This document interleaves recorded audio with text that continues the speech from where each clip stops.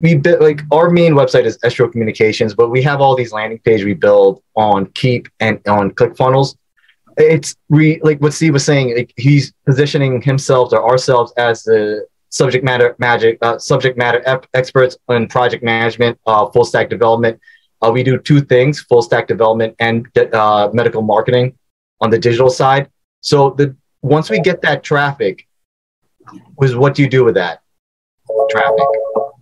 As you can see here, we have our contact form as a simple form fill. But this is something we worked with one of the other CINJ members, Fern. We do a lot of urgent care marketing. So we took the domain local urgent care marketing. And this is more of a robust ClickFunnels site, what we do for funneling our own leads, especially because we're in the B2B space and the medical space. The reason why we're building out these landing pages for us after we get that traffic is to provide some sort of credibility and that trust factor